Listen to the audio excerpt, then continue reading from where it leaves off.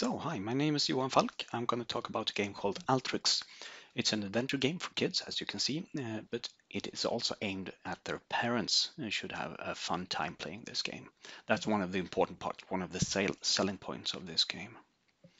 It's a cooperative game for 1 to 6 players, 10 years and above, I would say. And playing time depends on how you play it, because if you play the full game, it's about 90 minutes, but there's an introduction campaign. You don't start this game by reading the rulebook. Instead, you open the introduction campaign booklet and will be starting to play within 5 minutes of opening the box. This is from the introduction campaign booklet. There's game story introduced. There are instructions for adding components to the game. And there's also rules added in 5 chapters and 1 epilogue of this introduction campaign. In this game, the players are adventurers trying to defeat an evil sorceress, but they don't know this when the game starts. They're going from the home village to the cadet school to tell about some nasty things happening. The introduction campaign tells players to take 1 character sheet each and add dice and hit points and mana points to this character sheet. They also get some flux crystals. This is the currency of the game, but they're also used for other purposes, as we will see. There's some equipment, predetermined equipment added, a magic ability, and also a chapter card that one of the players takes. Rules are presented, a few rules just in the first chapter. I'm not going into details here, but each round in the game consists of moving, drawing adventure cards, doing things at these special places, eventually, or perhaps paying to heal something, and then the evil sorceress grows stronger. Only these 2 phases in the phase 1 and 2 are used in the chapter 1. Players add adventure cards to the game for the fields and the hills, and off they go. Roll the die, move through the lands, and encounter good or bad things or other interesting things at the adventure cards. Many of the adventure cards require skill checks, which is one of the rules introduced in the chapter 1. It is, as you would expect, rolling 3 dice, adding some stat, a skill or a trait. If there are bonuses or disadvantages, you add those as well and compare to a number on the card.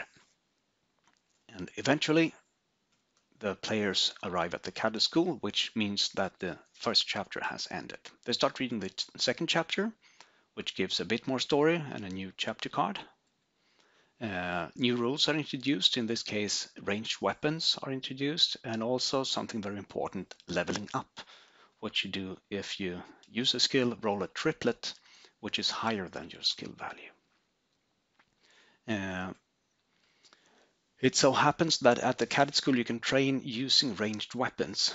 So the players have an opportunity to roll a lot of dice, not only the 3 they have themselves, but 9 dice, and see if they can get a triplet higher than their current skill value. At this point, the players have been playing for approximately half an hour, and the booklet says that they could take a break and come back and play another session tomorrow. But the players want to play on, of course. So the journey continues to the University of Magic. They get a more piece of the game story. This is Art Chancellor Ursula, and she tells the players and the adventurers about flow in the world called flux, which controls fate and adventure. And this gives sometimes flux crystals, which is an essential part of the game. Some rules introduced include using these flux crystals in new ways. You can pay a flux crystal, sacrifice a flux crystal to re-roll a die at any time. And you can also pay 6 flux crystals to select the outcome of a die. Whenever you roll a straight with your dice, you touch the flow and get a flux crystal. And if you exactly match the required value for a skill check, you make a perfect roll and get 3 flux crystals. This is an important part of getting and using flux crystals. Ursula also tells about the magic, the evil sorceress, which introduces some kind of in-game time. I'm not going into details here, but this meter here fills up with black crystals, which is some kind of time ticking and strength growing for the evil sorceress, which is accelerating, by the way. The game goes on. A few more rules are added. Not we've seen most of it already. You can train magic at the University of Magic. You can train one-handed weapons at the Swordmasters Academy. You can buy things at the home village in the general store there. There are more regions unlocked as the chapters go by, which means more adventure cards added.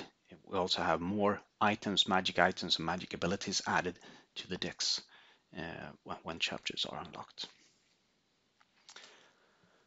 On a larger scale, if we zoom out a bit here, the game provides adventure for the kids and for the adults, but drawing cards, seeing what happens, making perfect rolls, leveling up, finding magic items and things like that usually brings cheers around the table.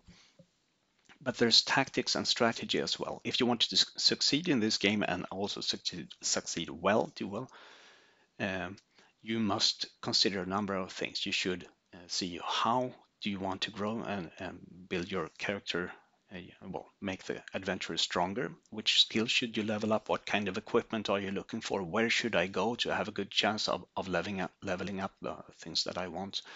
There are also quests I haven't mentioned before that gives you some bones for going between different cities on the board.